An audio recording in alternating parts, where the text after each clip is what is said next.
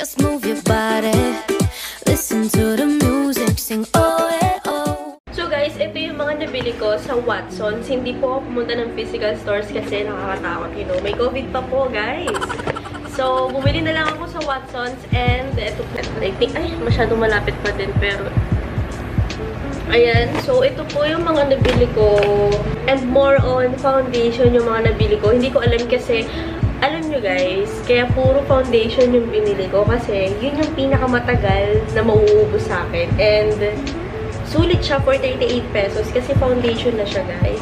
So, ang mga binili ko lang po is yung mga products na kailangan ko talaga and hindi matatenga lang sa bahay. Alam mo yun. So, as you can see, madami talaga sila, guys. And nakalimutan, uy!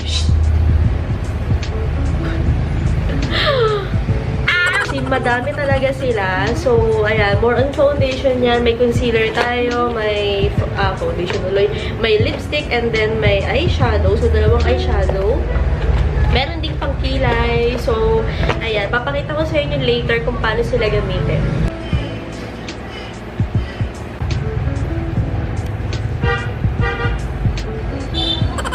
So guys, di pa ako nag-i-skincare. Ang gagamitin kong skincare for today is this Everglow.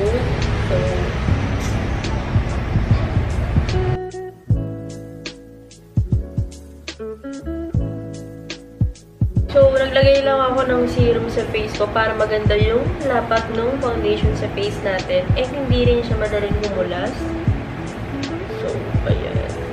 Next, I'm going to take my Rose Water Glow Mist from Lux Organics. So, spray lang tayo.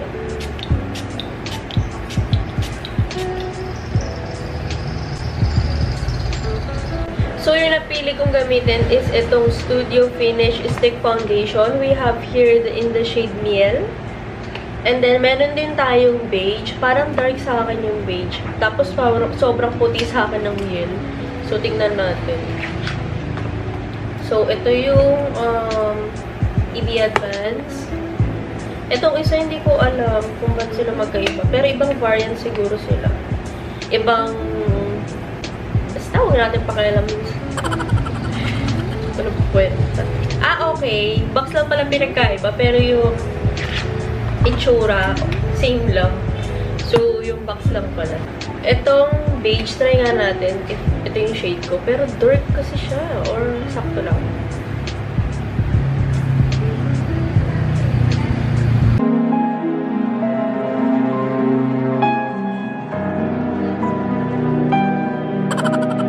So, let's try the Miel na shade. Perfect. Parang wala kayo sa ayos. So, this is the Miel. I can see. Oh. Ito yung shade ko. So, sorry, beige. Sobrang dark mo. So, I'll just go ahead with this Miel na shade. So, kapag gagamit kayo ng mga stick foundation, don't forget to damp your sponge or your brush kasi para mas mabilis nyo siyang ma-blend. So, try natin i-blend tong beige ko. Parang nag-contour tuloy siya sa akin. But anyway, ano ko lang to. Wala pala akong salamin dito. Wait lang. Pero spread na rin natin siya.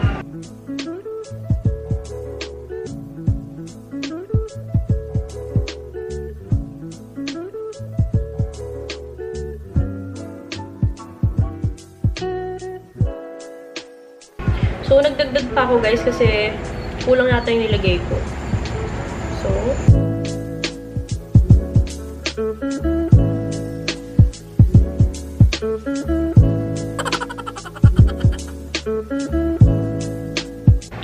So, meron tayo ditong in the shade light and then meron din tayong medium. So, naisip ko noon, yung medium gamitin ko sanang pang-contour pero nakabili na pala ako ng pang-contour.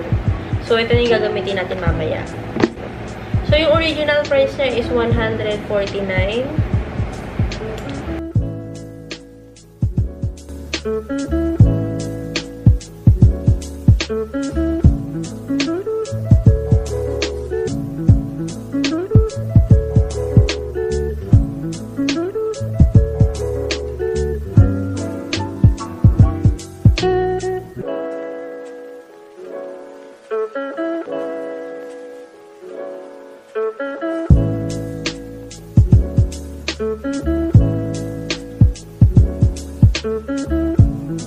Next naman is gagamitin natin tong EB Scalp and Stroke Soap. Stroke pala. Ayan. Wait lang, balatan ko lang. So, this one, hindi ko alam kung ano magkano original price niya. Pero yung shade na nabili ko is medium. So, So, kung may narinig mo na kayong mga nagkukuskusan dyan, pusa po namin yan. O, diba? Yung isa dito nag-aaway. Dito naman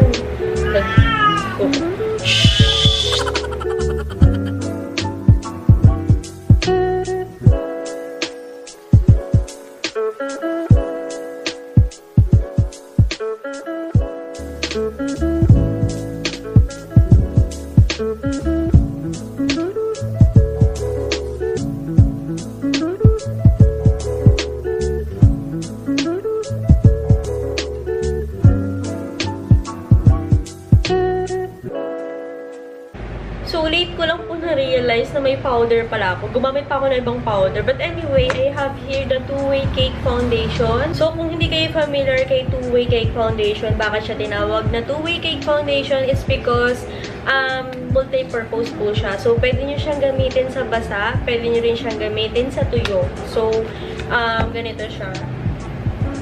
So, ayan, pressed powder foundation siya. So, pwede nyo siya basain, yung sponge niya, pwede nyo rin gamitin ng tuyo. So, I highly suggest na kapag gusto nyo na talaga ng sobrang grabe yung coverage, basain nyo lang yung sponge and then, ayan, makakakuha rin kayo ng foundation finish. Okay din naman kahit tuyo, pero kung extra ka lang, ganyan. So, ito guys, parehas silang oriental, pero itong color black, mas, siya, fair. So, itry natin to. Ito na lang yung gagamitin kong powder. Hindi ko na siya babasain, guys, ha? Kasi nag-foundation ako kanina.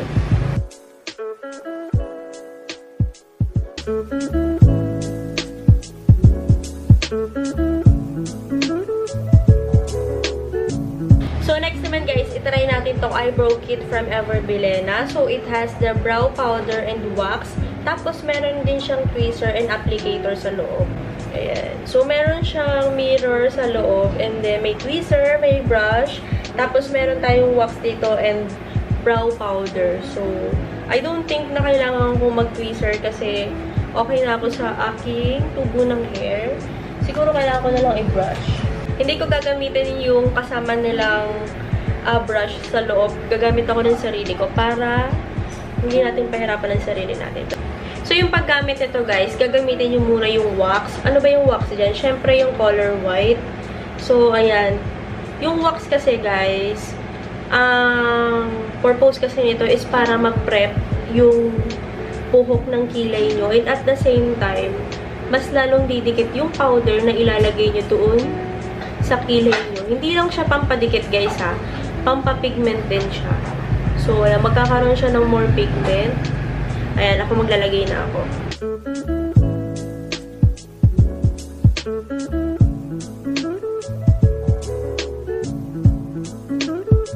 Tapos, gamitin nyo na yung brow product na nandito sa palette na to. So, gagamitin ko yung medyo darker kasi gusto ko dark yung dulo.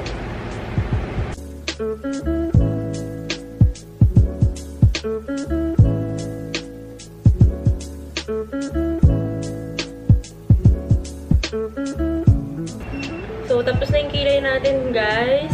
Linisin ko lang siya gamit concealer. So, hindi talaga ako pala linis ng kilay. Pero this time, gagawin natin para may iba naman yung routine natin.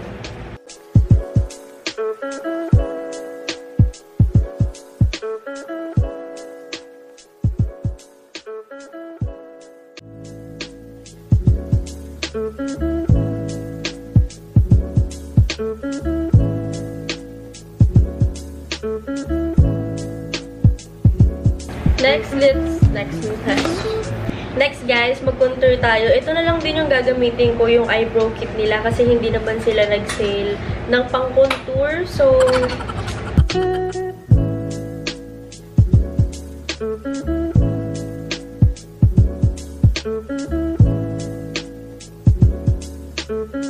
yun, guys. guys, sa contour na natin yung nose natin. Dun sa eyebrow kit, hindi lahat ng kulay dun magagamit nyo. So, I highly suggest na gamitin nyo na lang siya as pang contour. So, medyo dark yung kulay nila dito. So, hinay-hinay pag nagko-contour kayo. So, meron tayo ditong brown eyeshadow. So, ganyan yung itsura niya. Tapos, meron din tayo ditong eyeshadow palette na pink.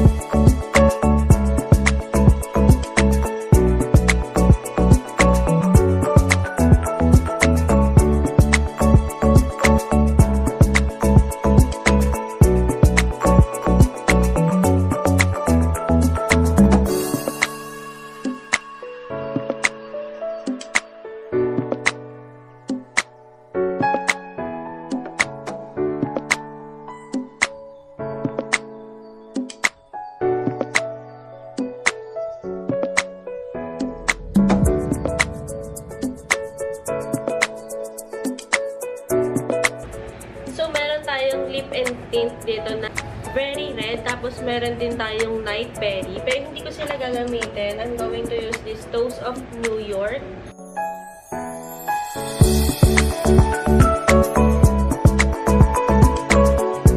Ang ganda ng Toast of New York. So, ito yung gamit ko, guys. Yung kulay black. Tapos, ito yung shade niya. So,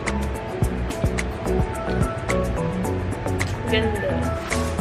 So, ito yung look na nagawa natin using all products from Bilena, yung mga 38 pesos nila. So, guys, hindi naman sila expired. So, ang dami nagkakalat sa Facebook na expired daw dahil nag-sale, ganito, ganyan.